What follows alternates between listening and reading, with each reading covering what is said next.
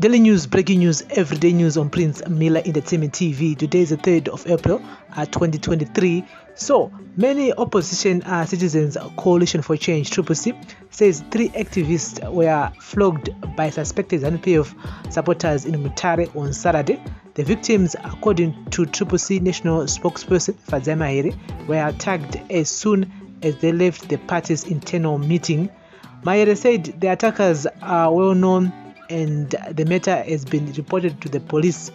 We have received a report that non-Zanu PF thugs unlawfully barricaded roads and violently attacked CCC Zimbabwe members who were leaving an internal meeting. 3 CCC members were beaten with logs. The matter was reported to the police. No action taken so far, she said on Twitter. Mahere said another Zanu PF official was caught on camera inciting violence and also threatening to kill opposition members. The incident took place yesterday. The Zanu PF official member is caught on camera inciting violence and threatening murder. Dinokudamburai ndiri one. Dinokurai, he says. Our peace monitors brought calm to the situation and secured medical attention for the injured, said Mahere. Manicaland police spokesperson Norbert Muzondo said, I cannot comment because I have no facts at the moment. The attack comes 2 months after 7 orderly CCC members from Rewa were attacked by suspected Zanu PF officials.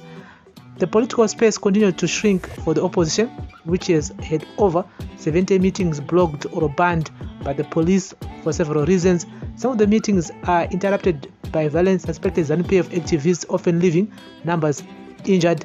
In January this year, anti-riot police stormed CCC legislator Costa Machungauta's Odiro home and arrested the party organizing secretary and lawmaker Amos Baya together with 24 opposition activists who were holding an internal meeting. Machungauta and the lawyer who was hired to represent the activists also get arrested later before they were charged for holding an unsanctioned meeting and disorderly conduct, respectively. CCC claims the ruling party is running scared as general elections are to be held in a few months' time. So guys, that's the latest here. We wish a speedy recovery to the activists on Saturday. But nothing serious. But the report was made at ZRP in Mutare. So be keeping you guys up to date here with the latest on Prince Miller Entertainment TV. On daily news, breaking news, everyday news, in political violence. I think we've talked a lot about it since last year, part one actually, in political violence. I mean, all political parties need to come together and speak about it. Not rallies or whatsoever, but they need to have something like a conference whereby tunonama opposition political parties, the ruling party, Vesvat Pan number 1, Ashtaura is one kuti no to political violence. Until then, changoramba chingona chingoitika munzvimbo dzakasiyana-siyana.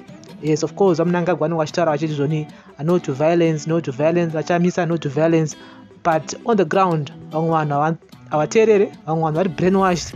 Vamwe they think kuti vakatoona munhu akapfeka sheti yered kana yeyellow kana yeorange atomutengesi, mhando yako. I mean, come, just a political party.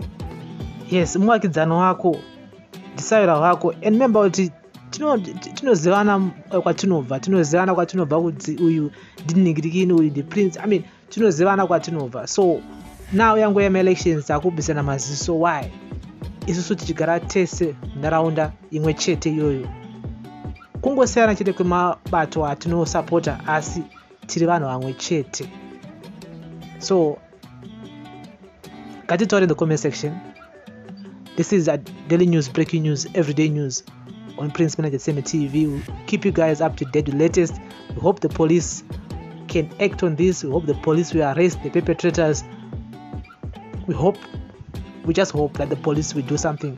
But I'll be back here with more information. Thank you for listening and watching. Daily news, breaking news, everyday news. Bless up.